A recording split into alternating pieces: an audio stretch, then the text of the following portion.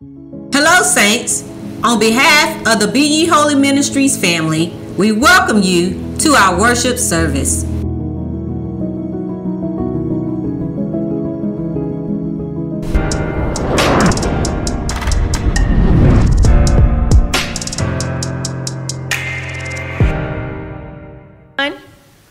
Today is September the 22nd, 2024. The title of our lesson for this morning's Sunday school is titled Improbable Possibilities. We're coming out of Jeremiah, the 33rd chapter, the 2nd through the 11th verse. This morning, our Bible truth reads, God is willing to forgive and bring recovery, healing, and restoration. Our memory verse is, call unto him, and I will answer thee, and show thee great and mighty things which thou knowest not. Coming out of Jeremiah, the 33rd chapter, and the 3rd verse. Our lesson today focused on Jeremiah, the 33rd chapter, the 2nd through the 11th verse, which is a message from God delivered through the prophet Jeremiah to the people of Judea. In this passage, God speaks of hope during a time of deep despair. The city of Jerusalem is on the verge of destruction, because the people's disobedience. Yet in the midst of impeding judgment, God promises to bring recovery, healing, and restoration. The lesson reminds us that even when life feels broken beyond repair, God is able to restore all things. Our memory verse this morning is Jeremiah, the 33rd chapter, and the 3rd verse, and it reads, call unto me, and I will answer thee, and show thee great and mighty things which thou knowest not. This verse encourages us to call on God in faith, knowing that he will respond in ways that exceed our expectations. Our lesson aim this morning reads, by the end of this lesson, each student should realize that God's promise to follow punishment with forgiveness and restoration is still valid today. Affirm that God's process of punishment, forgiveness, and healing comes as a package. Each is a step towards spiritual restoration. Design a thanks of offering to express gratitude for the hope, healing, and forgiveness we received from God. Our background scriptures for a deeper understanding, if we could reflect on Isaiah, the 12th chapter, and its passage in scriptures, it is a song of praise that celebrates God's restoration and celebration. Our Bible learning, the key takeaway from today's lesson is that God always keeps his promises. Even when we experience his correction, it is never without hope of future restoration. Like the people of Judea, we may face challenges that seem overwhelming, but we can trust in God. We can trust that God will bring us through to a place of healing and abundance. Our life needs for today's lesson is for all of us at one point in life, we face situations where we did not know which direction to turn or what steps to take next. Much like the people of Judea who were lost in their rebellion, we sometimes lose our way. The good news is that God's guidance, forgiveness, and restoration are always available when we seek him. Our Bible application reads, Christians struggle to act on the faith that God will fulfill promises of restoration. Just as God promised the people of Judea renewed prosperity and security after their period of judgment, he promised the same to us today. Yet, as Christians, we often struggle to fully trust that God will keep his promises of restoration. This lesson challenges us to take hold of God's promises with faith, even when the circumstances seem hopeless. At this time, please stand, and we're going to go over our scripture lessons for this morning, which are coming from Jeremiah, the 33rd chapter, the 2nd through the 11th verse. Jeremiah, the 33rd chapter, the 2nd through the 11th verse. I will start with the 2nd verse, and we will alternate therefore.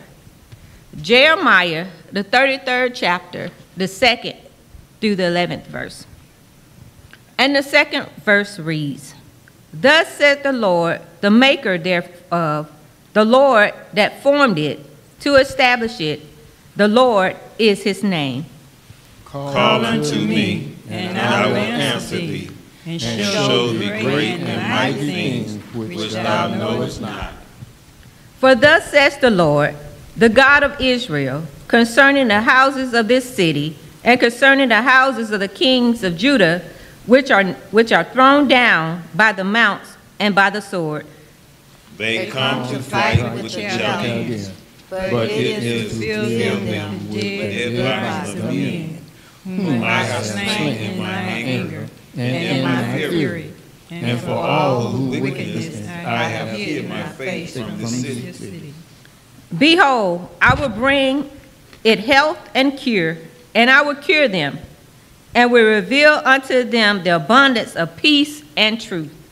And I will cause the captivity of Judah and the captivity of Israel to return, and will build them as at the first. And I will cleanse them from all their iniquity, whereby they have sinned against me. And I will pardon all their iniquities, whereby they have sinned, and whereby they have transgressed against me. And it shall be to me a name of joy, a praise and an honor before all the nations of the earth, which shall hear all the good that I do unto them. And they shall fear and tremble for all the goodness and for all the prosperity that I procure unto them. Thus says the Lord, again there shall be heard in this place, which ye all say be dissolute, without man and without beast, even in the cities of Judah and in the streets of Jerusalem that are dissolute, without man and without inhabited and without beast. The voice of joy and the voice of gladness, the voice of the bridegroom and the voice of the bride, the voice of them that shall say, Praise the Lord of hosts, for the Lord is good, for his mercy endureth forever. And of them shall bring a sacrifice of praise into the house of the Lord, for I will cause to return the captivity of the land, as at first, saith the Lord. Amen. Thank you. May God bless the reading of his word. Amen. Please be seated. Again, good morning to everyone. Today is September the 22nd. We're on lesson 4. The title of our lesson this morning is called Improbable Possibilities. We are coming out of Jeremiah, the 33rd chapter, the 2nd through the 11th verse. Jeremiah, the 33rd chapter, the 2nd through the 11th verse. The big idea for today is this. God's power to restore is greater than our capacity to imagine. When we are in the midst of trials or punishment, we might think recovery is impossible. However, God is in the business of making the improbable possible. His promises of healing, forgiveness, and restoration are always fulfilled, even when we cannot see how. To help us to understand the message of Jeremiah, the 33rd chapter, the 2nd through the 11th verse, we need to consider the context in which Jeremiah was written. Context will show us why God's promise of restoration was so powerful during this time and how it still applies to us today. The book of Jeremiah takes place during a time of crisis in Judea. The people had turned from God to idolatry, leading to the Babylonian army preparing to destroy Jerusalem.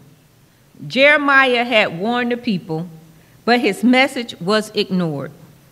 While in prison, he delivered God's promise of future restoration, even as Jerusalem was on the verge of collapse. This promise revealed that after judgment, God would heal and restore his people. Judea's culture had fallen into rebellion against God, embracing idolatry and disobedience. As a result, the nation faced judgment. Despite their disobedience, God extended his grace, promising that after punishment, there would be forgiveness and renewal. Jerusalem, Judea's capital, was under siege and near destruction. The city once was a symbol of God's presence. It had become a place of suffering. Yet, this same city would be the site of God's promised restoration. We know Jeremiah, known as the weeping prophet, delivered messages of both judgment and hope. His life was marked by personal sorrow as he watched his people and city fall. Even so, he remained faithful in proclaiming God's promise of future restoration. The original audience was the people of Judea, suffering the consequences of their sin. This message of hope was for a broken nation. Today, we can see ourselves in their story, as we too experience a need for God's forgiveness and restoration.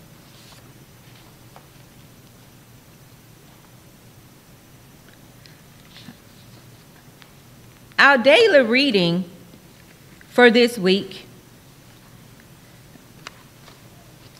which came out of Isaiah and Jeremiah, we're going to start with Monday's reading, which is titled, "In Returning We Shall Be Saved."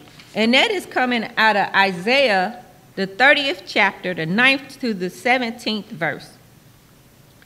Isaiah, the 30th chapter, the 9th through the 17th verse.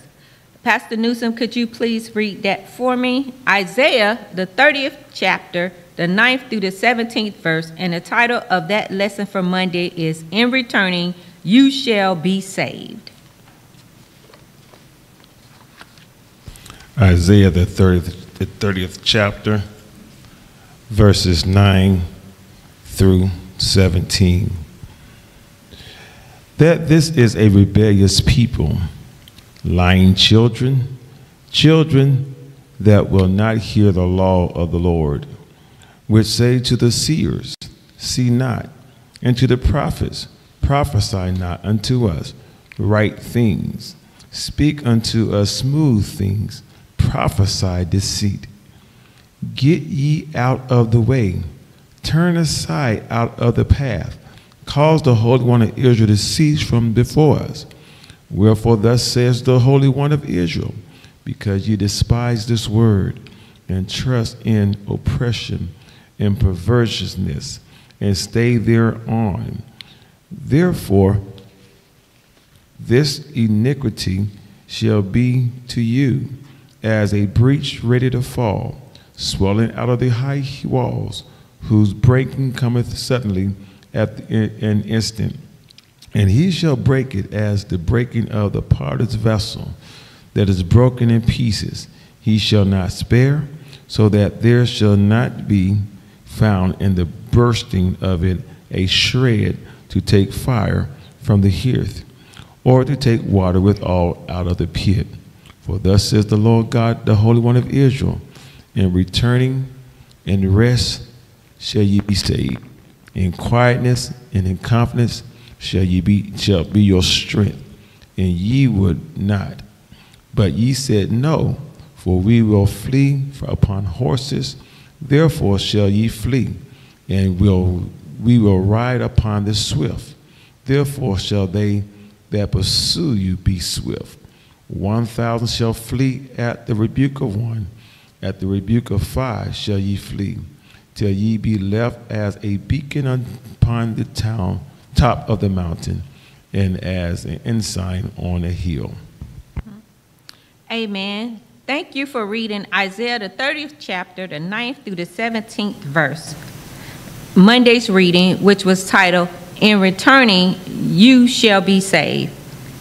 We know in Isaiah's time, the people of Israel were relying on military allegiance or alliances and human strategies for protection instead of trusting in God or in God's salvation.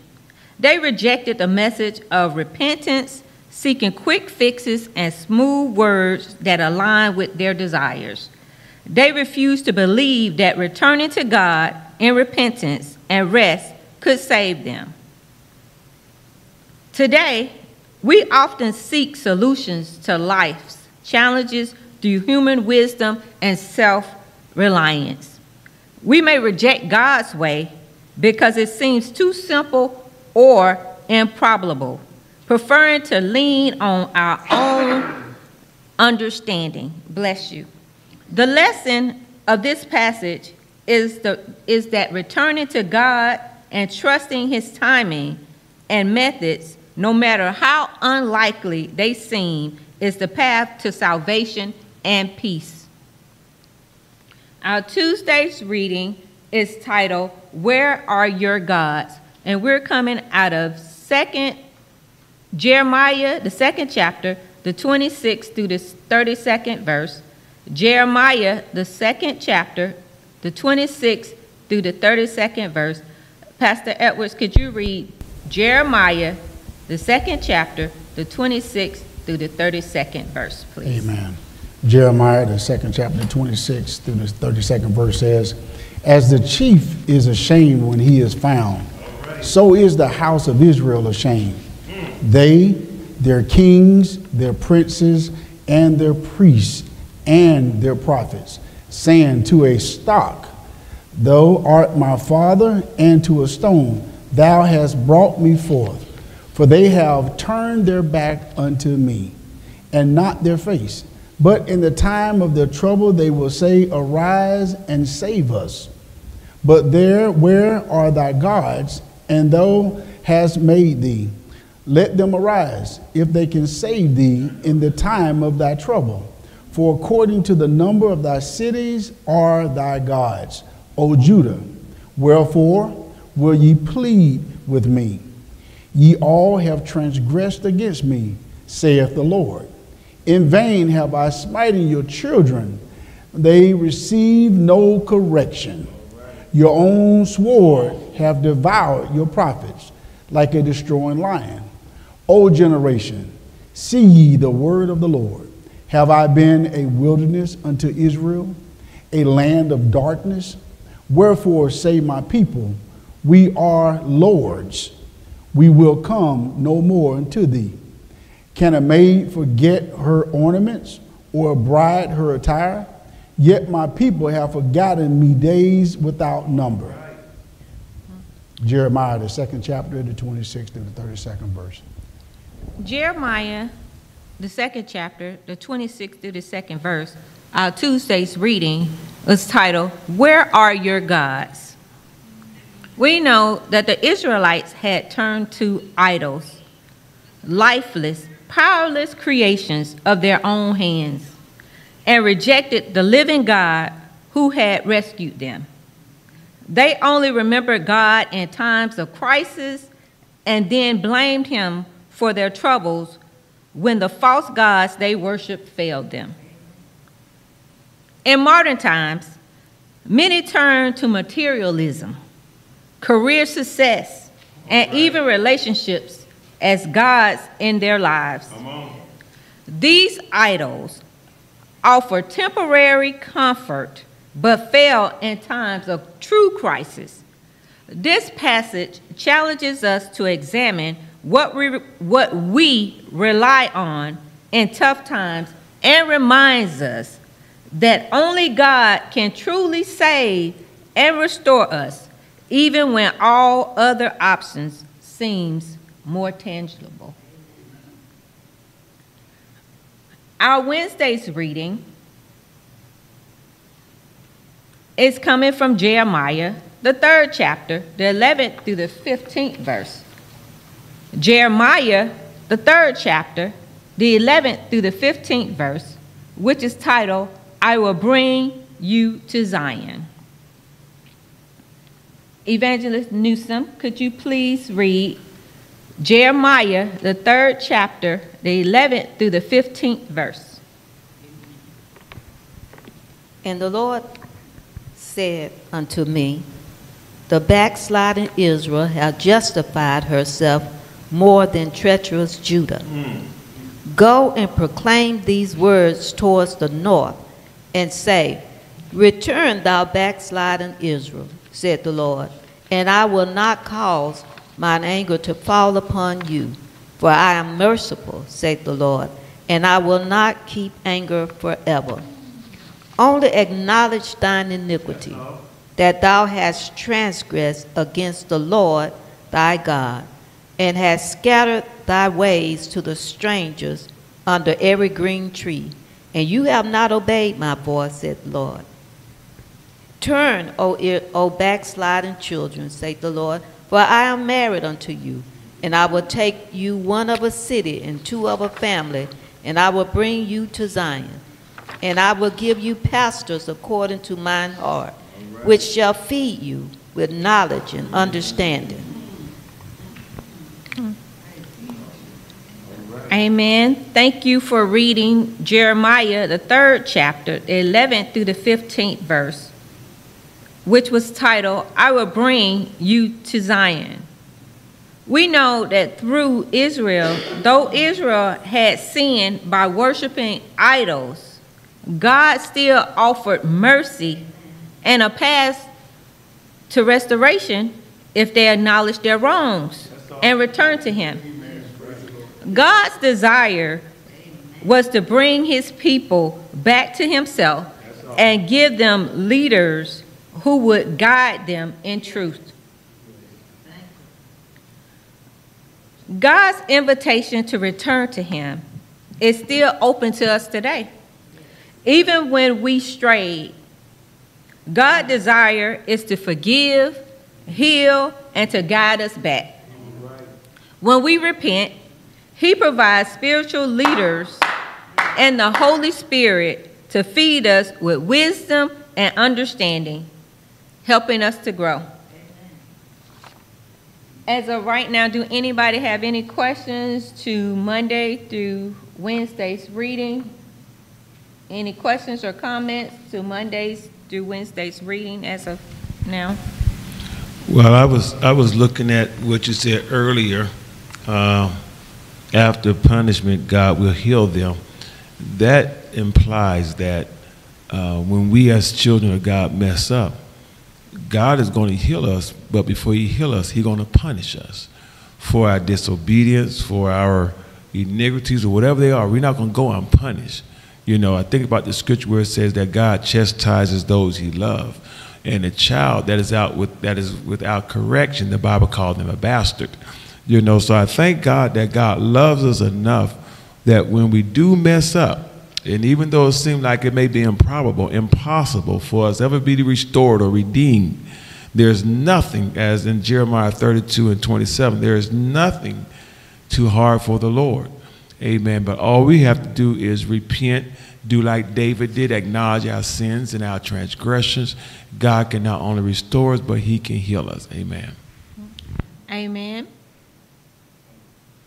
I want to speak upon life needs for today's message. He said, we do not, it's on. We do not always know which way to go or where to turn at certain point in our life. You know, sometimes, you know, trouble come on our way, and it seems like we don't know the direction, you know, in which to get out of it, you know. But God is telling us that all we have to do is just call upon his name, and that is all, and he will answer us. He has said it in his words, you know, and the Bible said that God is not a man that he will lie. God is faithful to his promise.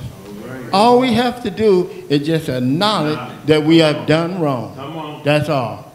Just acknowledge that we've done wrong and ask God for forgiveness, and God will forgive us for anything we have done that is wrong. Oh, how wonderful our God is. How merciful our God is. Oh, I just thank the Lord for his goodness and his mercy, because his mercy will last forever, the Bible says.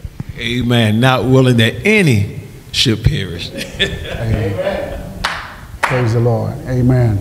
And I was reminded as I heard all of the comments and just, you know, studying the lesson, you know, we should be reminded as well that this judgment, once God passes judgment, we see that can't be undone. God's judgment is final.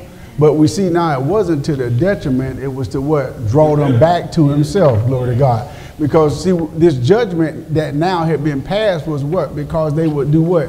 Continue to reject God. So it's not to put fear as though that as soon as you screw up, you know, God's going to come and hammer you and pronounce judgment on you. It's the fact that God will send warning after warning, message after message. So we should be reminded, if you're receiving warning after warning, message after message, at some point we'll find that there will be judgment. And once that judgment is passed, that judgment is final. But at the same time, we see after the judgment had been passed, we see there that there's also hope. Amen? Yes, I like what he said. It put me in mind of 1 John 1, where it say, if we say we, I don't want, well, yeah, I could go there. If we say we have no sin, we deceive ourselves, and the truth is not in us. But then when on this lesson, the 9th verse, it say, if we confess our sins, he is faithful and just to forgive us our sins and to cleanse us from all unrighteousness. So, and then the 2nd verse say, and he is the propitiation for our sins, and not ours only, but also for the sins of the whole world. So here I see that God is a faithful God, and that he loves us, and he don't want any soul to perish. And so this lesson shows me how much God would do to bring us back in relationship with him. And today we're experiencing the promises of God that he made to Israel, and how that, you know, we have Jesus, who is our, you know, the propitiation of our sins, you know, and he is our high priest. So I thank God for this lesson today, because it reminds me of the faithfulness of God, where the scriptures say, great is his faithfulness, his mercies, they are new every morning, and that his compassions, they fail not. So I just thank God for that. Amen. Yes, Evangelist Handy. I love what I hear, and it's beautiful. As we look at the history of time, I like what the pastor said. is God always gives us a chance, and because of the nature of man, there's that potential that we will stray at times. Just because we stray, God does not condemn us, more especially those who've been called. He's got to get our attention, as I hear Newsom said, he chasing those he loves. But I like this history here, because these are his people, and they've been worn. It's just like they're stiff-necked, as Moses called them in the wilderness, God called them. And he's got to get their attention. Sometimes it takes that rod, that strong, I'm lost for words, to get us back to him. He never forget that, especially those he has called. His fulfilling here is not just promised, prophecy here. I like what Deke said, he's not a man he should lie. If he wiped them out, he would go against his own prophecy that he had given. So I like the way this lesson is going, and how we read these scriptures and correlating and whatever. That's what it's all about. Even the sinner out there has the opportunity, and we cannot beat them down so bad. I've met people who gave up all hope because of their situation and badness, what they've done. God can't forgive me for this. He can. This is a beautiful lesson. Thank you. Amen. Sister Diane, did you have a comment? Amen. Yes, good morning, everyone. God bless you. This has been awesome. All that I have been hearing and listening to, and for me, I look at it as, I can say, in agreement with everything that's being said. God is my Father. He deals with me like I'm a child. It made me think about when I was a child, how much my parents loved me, but if I was wrong, they punished me, but yet they still loved me, brought me back into them. And then when Elder Handy said, even a sinner, our commandment is to love one another as God has loved us. So even if that sinner comes, versus me being saved, a sin is still a sin from what I understand. And if I know how to ask God for his forgiveness, he'll take me in. Same thing with a sinner. Once we talk to them and explain to them, if you ask God to forgive you and you mean it, God is going to forgive you and let it go. But at the end of the day, if you keep on and keep on and keep on, doesn't Scripture say also, reprobated mind? Sometimes as parents or family members, that one that don't want to do right, we have to kind of pull back and put that person on hold, put that person on the sideline until God say, okay, give me some more instructions. Amen? Amen. Amen. Thank you. Sister, when I listened to everybody, I love everything, and I heard what Pastor Edwards said, how God do these things not for our detriment. And I looked at the Lord as my shepherd, I shall not want. He maketh me lie down in green pastures. He leadeth me beside the still waters.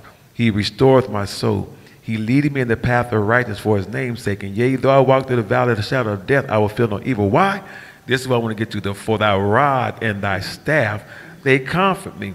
And we don't understand when they talk about the rod and that staff, the rod, that symbolizes, amen, the correction. The staff symbolizes the protection. Thank you, sister. Amen. Amen. Praise the Lord. So, and also the rod is also symbolized how God will ward off our enemies as well. And the staff, once again, is our guiding tool to keep us on that straight and narrow, like Pastor Edwards said, not to our detriment, but because he loves us. He has invested so much in us. Amen. And God wants to protect his investment. Thank you, Sister Teacher. Amen.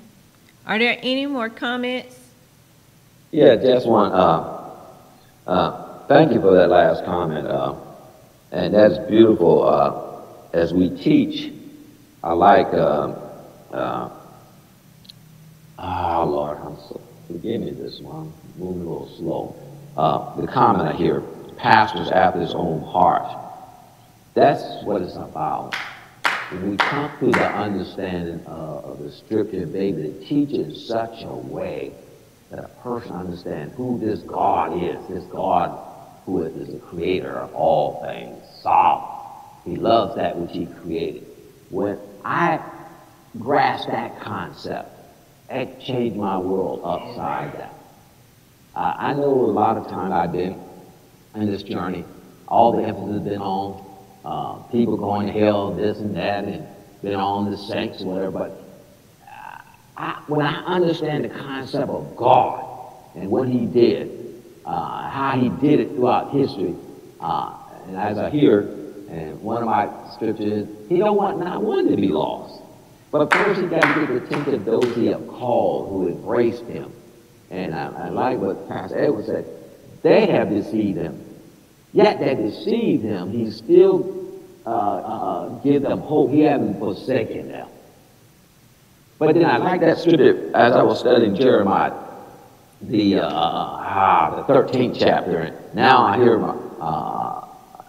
and that said, I'm sorry to call you, you just call Sister Newsom, pastors after God's own heart. And when I correlate that scripture throughout Jeremiah, the Old Testament, and realize what it was meant when I see it in Romans there, it's about teaching those who would do that which God commanded them to do and get the people to understand. Doesn't matter whether I'm in him or not. Those who have ear, let him listen. Eyes, let him see. Thank you. Beautiful. Amen. Thank you for those comments. We're going to go to Friday's reading, which is titled The Hope of Israel. The Hope of Israel. And we're going to come from Jeremiah, the 17th chapter, the 12th through the 17th verse. Jeremiah, the 17th chapter, the 12th through the 17th verse.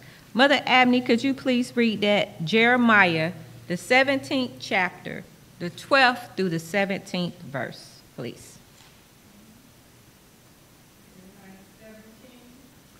Yes, ma'am. 12 through 17. And it reads, a glorious high throne from the beginning is the place of our sanctuary. All right. O Lord, the hope of Israel, all that forsake thee shall be ashamed, and they that depart from me shall be written in the earth, because they have forsaken the Lord, the fountain of living waters. Heal me, O Lord, and I shall be healed. Save me, and I shall be saved, for thou art my praise. Behold, they say unto me, where is the word of the Lord? Let it come now. As for me, I have not hastened from being a pastor to follow thee, neither have I desired the woeful day. Thou knowest that which came out of my lips was right before thee. Be not a terror unto me, thou art my hope in the day of evil. All right. Amen. We read Jeremiah, the 17th chapter, the 12th through the 17th verse. Here, Jeremiah declares God as Israel's only hope. That's it. Though people rejected God's living waters and chose their own paths, Jeremiah's prayer for healing and salvation shows that God is the only source of true life and hope. Like Jeremiah, we too must recognize that God alone is our hope and salvation. When the world tempts us to forsake God for temporary pleasures, we must turn to him as our true sanctuary and source of healing, especially in the times of trouble. Do anyone have any comments on Jeremiah, the 17th chapter, the 12th through the 17th verse? Yes, I was looking at that and it gave me hope even the more. You know, and this song came to mind where it say, if he have to reach way down, Jesus will pick you up. And so it lets me know over and over again that God will not leave us in a down and out situation. He will lift us up. And God is our hope. And I'm reminded of the scripture in Psalms where it say that he is my hope and he's the lifter up, my glory and the lifter up of my head. Because many times we don't have the answers to life situations. And sometimes we do fail God.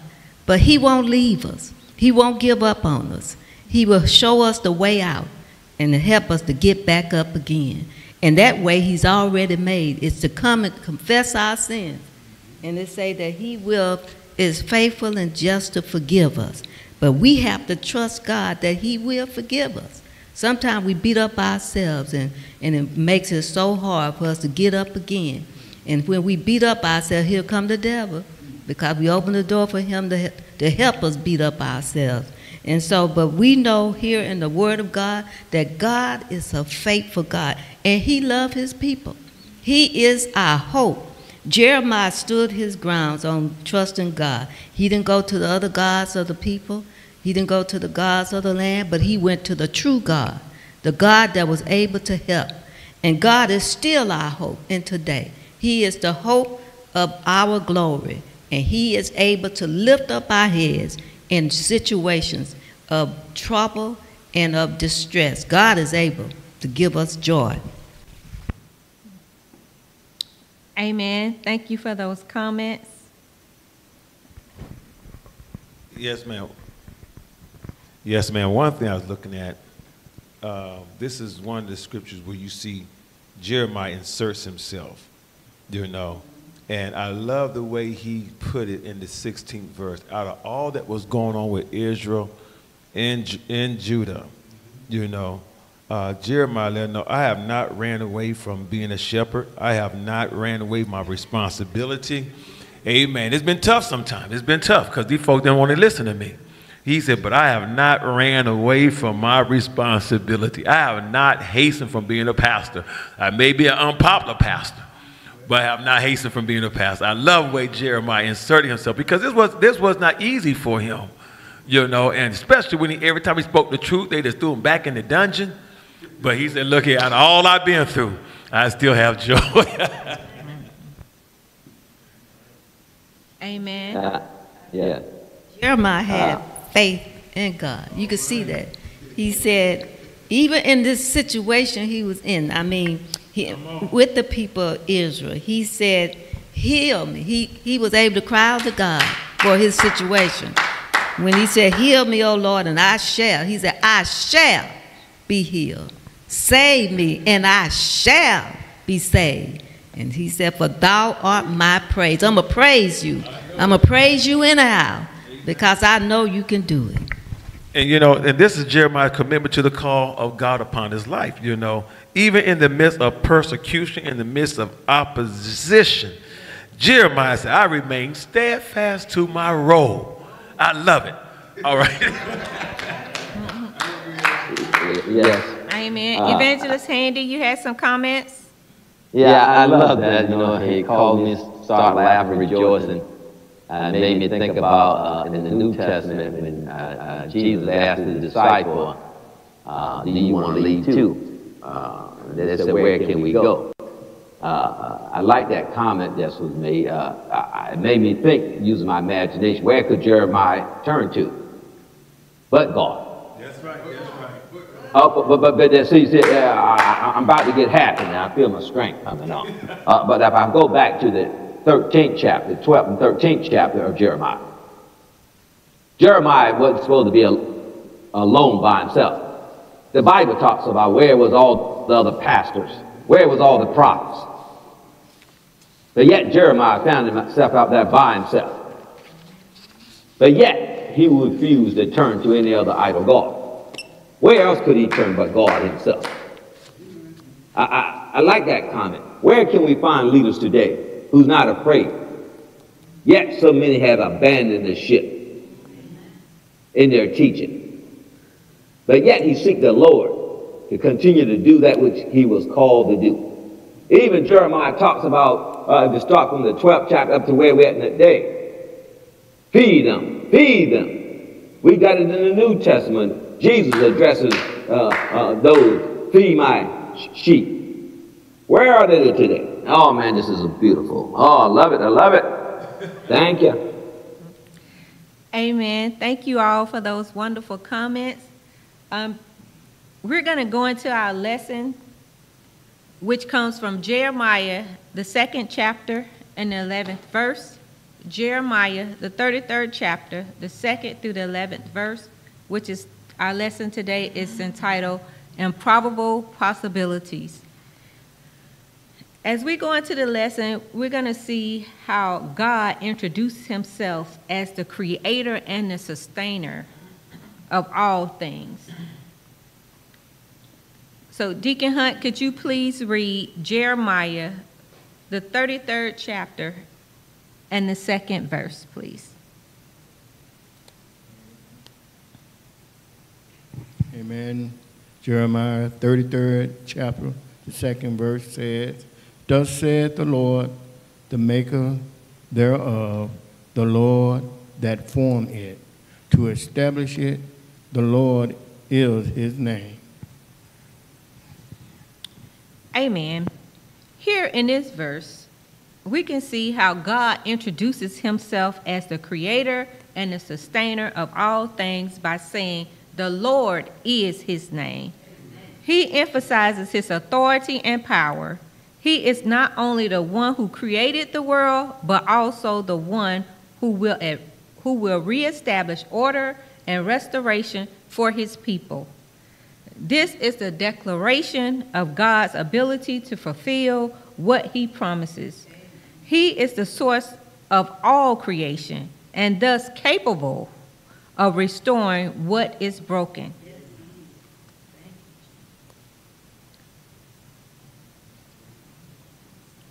For its application, God, as the creator, has the power to restore anything that is broken in our lives, just as he promises to reestablish Jerusalem after its destruction. He is capable of bringing order and healing to areas in our lives where we fall hopeless or lost. Do anyone have any comments on verse 2? If not, we're going to go. It's self-explained, you know. I mean, he's telling you that, he's telling them that he's the God that made this world, you know. And he's the God that got the solution, you know. He created, he started it, he can end it, you know. All he needs is just them to repent. And one thing I was looking at, that this came to Jeremiah. You read the first verse, even though it's not included in here. This came to Jeremiah the 2nd time while he was still shut up in the dungeon, in the courts of the prison. Amen. In Jeremiah, the 33rd chapter and the 3rd verse. Yes, ma'am. I'm sorry. I was looking at something that stuck out to me in the 2nd verse. He said, and the Lord that formed it, and then to say, to establish it. So I was looking at that, and I can understand that to establish it is the people of Jerusalem in the city. And so God is talking about what he is going to do for Israel and what he said he already going to do. He's just reestablishing and making it plain of what he has already said. Amen. Thank you. The word maker refers to God as the creator who shapes and forms everything with purpose and precision. The word establish is to make firm or stable, implying that God is reestablishing what he has disrupted or lost. In Jeremiah, the 33rd chapter and the 3rd verse, which reads, Call unto me, and I will answer thee, and show thee great and mighty things which thou knowest not. Here, God invites his people to call upon him in prayer, promising that he will answer and reveal things beyond their understanding. The term great and mighty implies that these are things of great significance. secrets and future events that only God knows and controls. This verse highlights God's willingness to communicate with his people and his ability to show them solutions and insights beyond their human capacity. The word call is to cry out or summon with expectation. This word emphasizes the act of intentional prayer and seeking God's presence.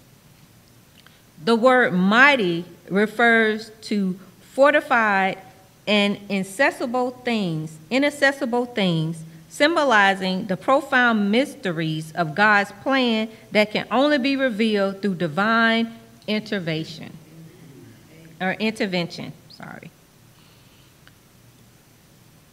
Do anyone have any questions on verse 2 or verse 3 of Jeremiah, the 33rd chapter and the 3rd verse? I kind of like what the response I hear about establishing as I look at call upon me. And as far as context, we said Jeremiah was in prison and in the ports. This thing now, as we talked about, because of what they'd done, rebel, judgment is here. When I say here, it was upon them. They went through Israel as a whole nation, the southern kingdom. Now this thing is targeting Judah. The northern nations already went. Now this judgment is coming upon Judah, the southern nation, which we talk about David and that range of David that this great king shall come down through. As I was studying this and looking at it, just got to be careful how we handle this thing. They're going to go through the judgment. But at the same time, is it possible we go through? I have the saying, how many times do we praise God when God is chastising us?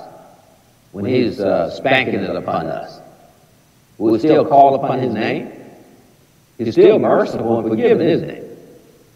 So, I like this, in this context, what is Jeremiah saying to the people now?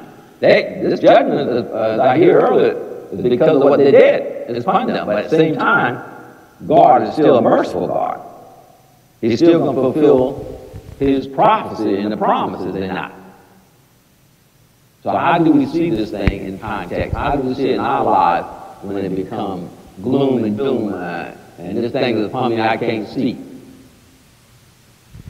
Amen. I like what Evangelist Handy said because it even puts me in the mind when I look at the scripture, when God speaks to Jeremiah, like Evangelist Handy said, they are suffering.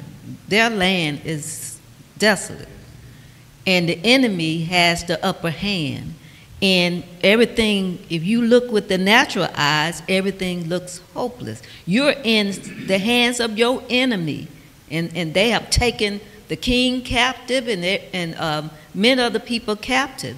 And the land is laying desolate. The sanctuary, the temple is destroyed. And so their hope, when you think of it, when they look, the hope is gone.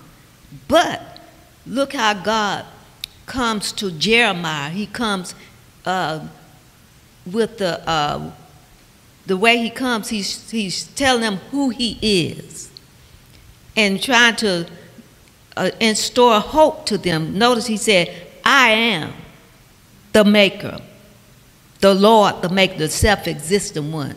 And then he goes, I am the one who formed, it. I'm the one who established it. So he's like trying to build up the faith and the strength, and the understanding of who he is as God, and that he can do this. If he can tear it down, he can build it back up. And so in the 3rd verse, he comes and he said, now that I have shown you who I am, you can call on me. I got the answers. I got the way. I'm the one who is able to give you hope. I'm the one who's able to fix what is broken, like you said. that God is the one who is able to fix our brokenness. He can fix things that are broken and it looks like there is no return. God is the one who is able to. And so he said, now you call on me. And he said, if you call, I'm going to answer you. I'm going to be the one to be able to help you out. And I'm willing to help you out. Praise the Lord. Amen. This is wonderful. I'm going to just piggyback off what was said, because when you look at the second verse, I love it, and we hit the word established. We see when the word established, we understand that God is the one that called Israel out. They were no better than anybody else. So God said, look, I'm the one who established you, and I'm able to keep you, but since you didn't do what I told you to do, Lord of God, since you transgressed, now we see this judgment, but likewise, I'm also the one who can reestablish you, Lord of God. So we see here, I love it. He says, yes, I established you. I'm the reason why, but you know, I see this is hope. I see hope up front right now. When God speaks here in the second verse, we see it's hope. He says, just like I established you, I can reestablish you. I say, it's because of me. But see, now that you're going through this judgment, now that you can recognize who I am, because sometimes we get a little beside ourselves and we forget, you know, that God is the one who established us. We forget that now when God's speaking, it's important, it's imperative that we adhere to whatever God's saying. But we know the people didn't. They just rejected and continued to do whatever they wanted to do. Glory to God. So we see here, but see, now that I have your attention, glory to God, now that you acknowledge who I am, glory to God, I think it's wonderful. I am the one that's able to what? Reestablish you. There's hope, glory to God. There's always hope. Amen. I like what Pastor Edwards was saying, that when they call, they're not just going to call on God, but like he said, they're going to call on him with the understanding of who he is and believing that he is well able to perform what they are asking him for. And so when I look at the second verse, God will blow our mind if we just call on him. He will blow our mind. Remind me of a message Pastor Newsom spoke. He said, let God blow your mind. The only way he's going to blow it if we call on God and believe that he is well able to perform the things that we're asking him. And he will blow our mind. He will show us things that not even no human has that capacity to give us. And so he will open up our eyes to see the things that we cannot see. And so here I see that he was going to, if Israel would call on God, he would help them to believe in the hope that he has given them. Sometimes we can't see with these natural eyes, you know, because these eyes tells us just what it looks like. But when God opened up our eyes, our spiritual eyes, he show us the impossible. He show us things that man cannot do, but only he can do. And that's why, and that's when we're able to give God the glory and not man. Amen. Thank you all for those comments. With all those comments and the feedback, it pushed us to verse 7, because verse 3 was talking about what is the condition of Jerusalem at the time, which was explained. And verse 4 was talking about what does God promise to do for his people. And verse 5 states, what does God promise regarding the sins of the people? And verse 6 was describing what was the future atmosphere in Jerusalem at that time. Are there any questions before we go to verse 7?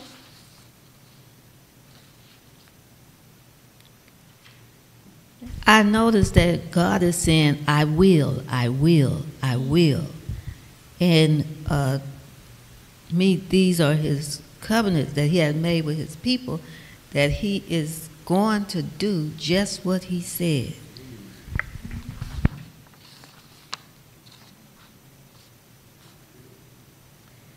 Amen. In Jeremiah, the 33rd chapter, the 7th and the 8th verse, which reads, "And I will cause the captivity of Judea and the captivity of Israel to return, and will build them as at the first, and I will cleanse them from all their iniquity, whereby they have sinned against me, and I will pardon all their iniquities, whereby they have sinned, and whereby they have transgressed against me." Here in verse 7 and 8, God promises to end the exile and bring both Judea and Israel back to their land. This is not just a physical restoration, but a spiritual one as well. God will cleanse them from their sins and grant full forgiveness. This verse reflects God's mercy and his desire to rebuild not just a physical city, but the hearts of his people. The word cleanse means to purify and to make clean, indicating God's forgiveness and the removal of sin.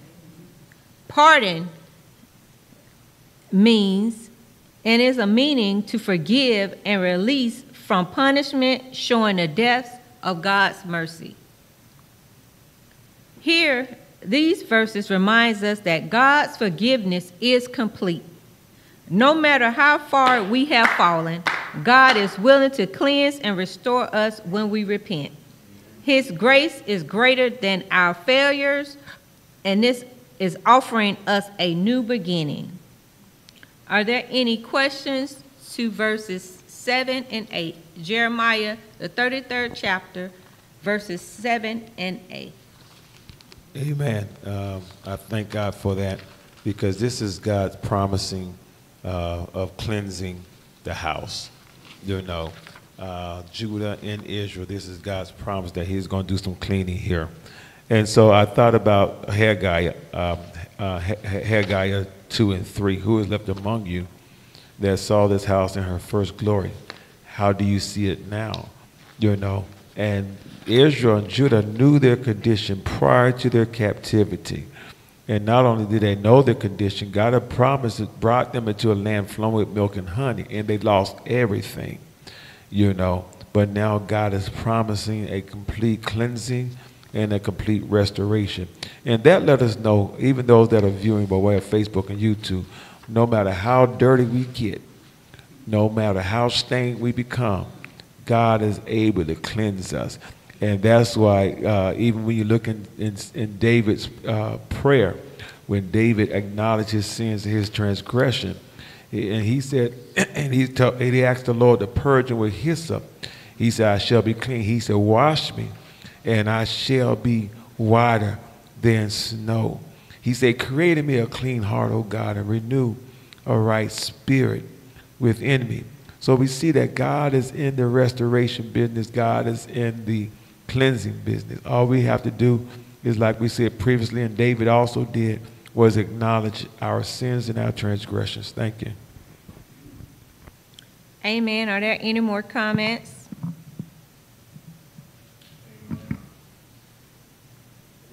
Comment on the destruction, you know, of Judah and Jerusalem, and you know the significance, you know, of all the dead bodies, you know, was dead, died, and laid before them, you know, their children, you know, the king's children, you know, and you know, it was a deep depression, you know, that was upon them. But they had to learn that because they had forsaken their God, you know.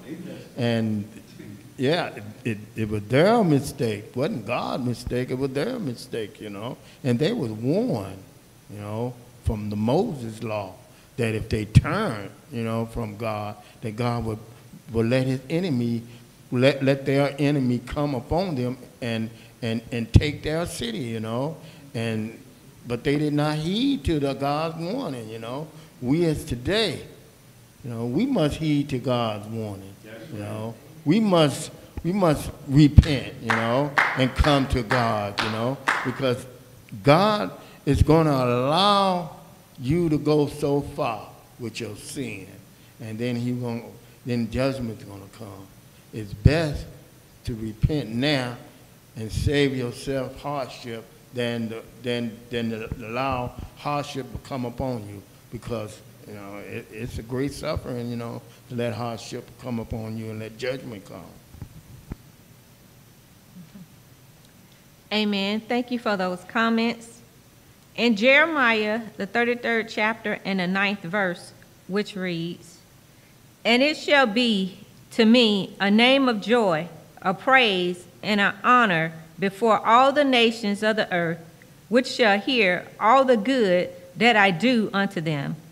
And they shall fear and tremble for all the goodness and for all the prosperity that I procure unto it." Here, God's restoration of Jerusalem will not only benefit his people, but it will also bring glory to his name throughout the world. The nations will witness God's goodness and power, and they will stand in awe of his ability to bring prosperity and healing. This verse emphasizes that God's work in restoring his people is a testimony to his greatness for all to see.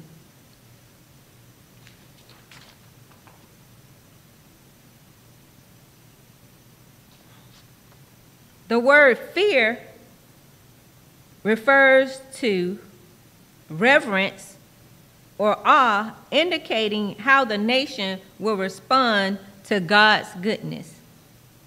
The goodness signifies God's abundant blessing, kindness, and favor. When God works in our lives, it becomes a testimony to others. His restoration not only blesses us, but it also shows the world his power and love. Our lives can reflect his goodness and lead others to honor him. Do anyone have any comments to verse 9?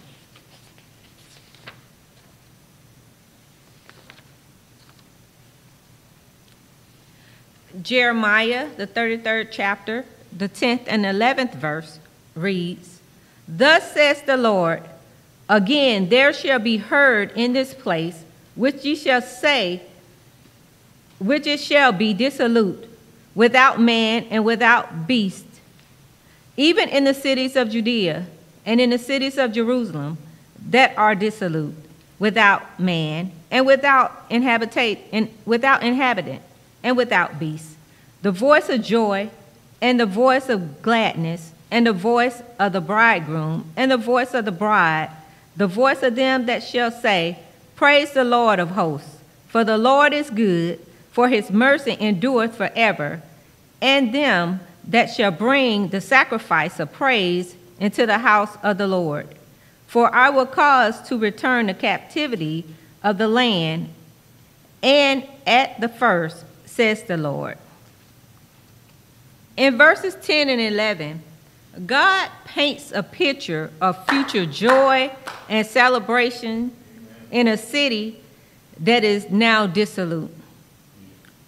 Where there is currently death and destruction, there will come once again be the sounds of happiness, weddings, celebrations, and praises to God.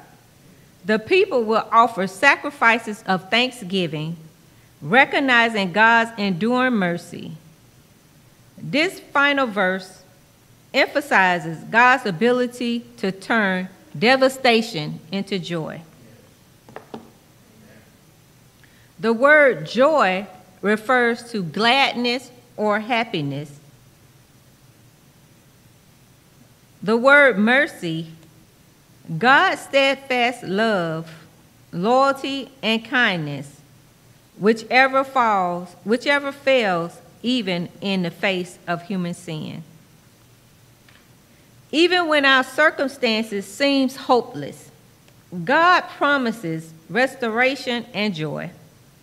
This passage ensures us that God's mercy is everlasting, and He is always able to bring new life and celebration where there was once only sorrow. At this time, do anyone have any comments to verses 10 and 11?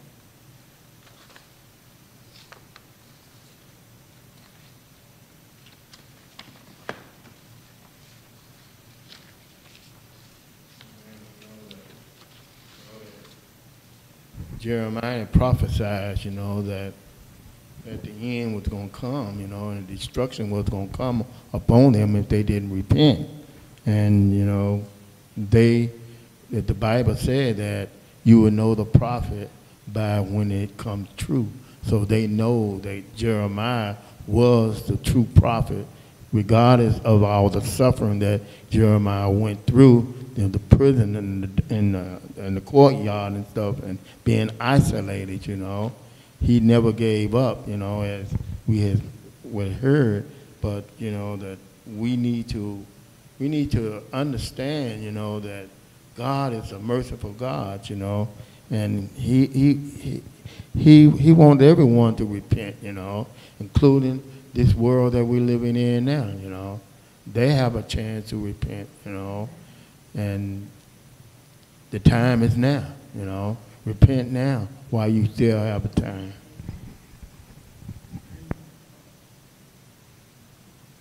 Amen. Thank you for those comments. Today we came from Jeremiah, the 33rd chapter, the 2nd through the 11th verse. And the title of our lesson today was titled Improbable Possibilities. Today's lesson shows God's promises to restore His people despite their failures and Jerusalem's destruction. Through Judea faced judgment, God assured them of forgiveness, healing, and return of joy, and the return to joy. Even in the darkest time, God's power can restore what seems impossible. God's promises of restoration are true today. No matter how broken things seem, we can call on Him and trust in His renewal. Today, I hope you enjoyed today's Sunday school lesson, which was titled Improbable Possibilities. We look forward to your presence next week. As a note, if you would like to support Be Ye Holy Ministries through giving, you can click on the link in this video or go to our webpage at www.beyeholyministries.org. Thank you for attending this awesome service. Please join us via Facebook or YouTube. Be sure to subscribe to our YouTube page and select the bell symbol so you'll be notified when we go live. Thank you for attending. Come fellowship with us again, and may God bless you.